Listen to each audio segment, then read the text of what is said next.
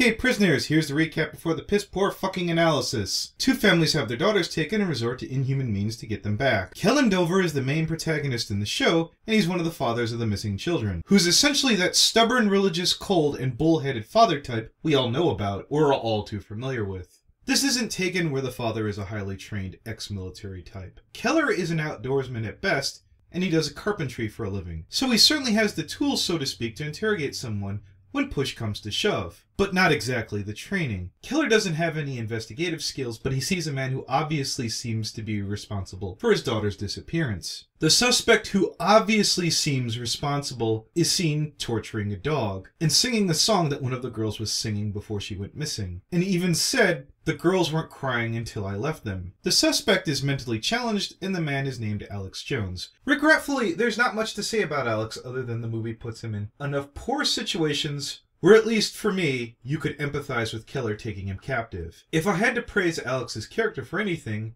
his screams when being tortured are rather unsettling, so far as to say it's very believable. A second jury protagonist is Detective Loki. Once again, if this were an action movie or otherwise, Loki would be an over-the-top super cop who would swoop in with his amazing IQ and save the day. Loki, despite having solved all of his cases, doesn't inspire a lot of greatness. He asks all the right questions, he pesters the right people for the right facts, but there's nothing really amazing about the man that he does. He doesn't possess any amazing martial arts, and he only really shines because all the other police officers that he works with seem to be there to punch a clock. Captain Richard O'Malley, aka Loki's fat sack of shit boss, pays the case just enough attention required by law before he could shuffle it along and move on. O'Malley doesn't get a lot of airtime, but he seems to be an excellent example of someone getting a top spot simply because he has the experience, regardless of passion or competency. The climate in Prisoners is always cold and rainy, making it easy to feel miserable. There are a lot of plot twists to keep you guessing, and for me it didn't feel convoluted. After rewatching this movie a second time, I still felt that it was a blast, and I highly recommend it.